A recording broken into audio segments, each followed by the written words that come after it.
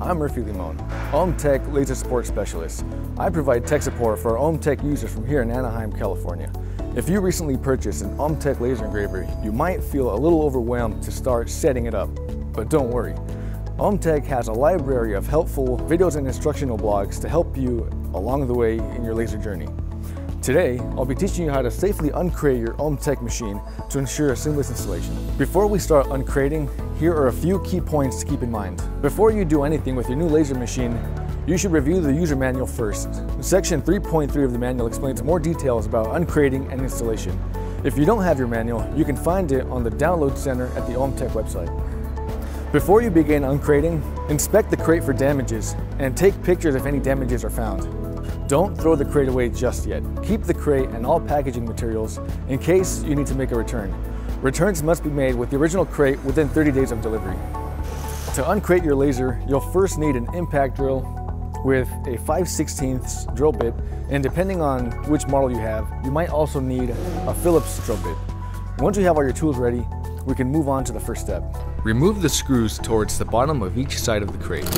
Depending on how large your machine is, there should be 3 or 5 screws on all 4 sides of the crate. I recommend using a drill or electric screwdriver to remove these. If your machine is 100 watts or larger, the lid might be too heavy to lift in one piece. Remove the panel screws and remove each side panel piece by piece. You may also need a crowbar to pry the panel loose. Remember to keep track of all the screws in case you need to make a return.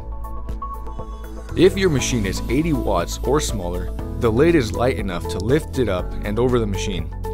Using at least 2 people, lift the top of the crate up and over the laser machine and set it aside.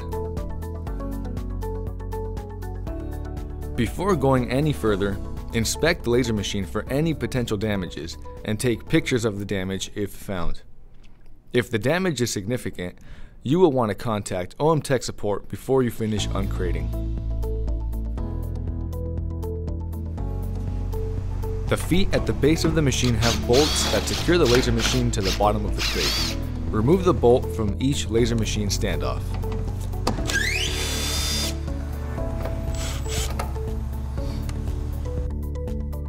Screw the laser machine standoffs upward into the machine until the machine is resting only on the wheels. With a blade, cut off the plastic wrap and check for any damages. Take pictures if any damages are found, and contact OMTech support.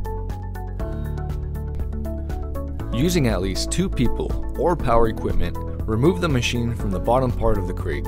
Depending on your specific situation, an appliance dolly may work as well.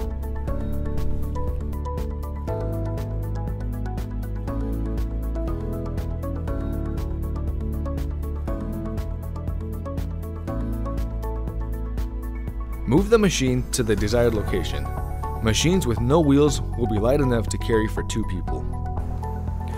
Now that you have your OMTech machine safely uncrated, you should inspect it for any damages. If any damages are found, take photos and contact customer service. If your machine looks good, you can move on to the next step, which is installation and machine setup. You'll find the link to these blogs down below. To prevent misalignment, please do not adjust any of the mirrors until after you have tested the laser. Thanks for watching, and good luck on your laser journey. 1,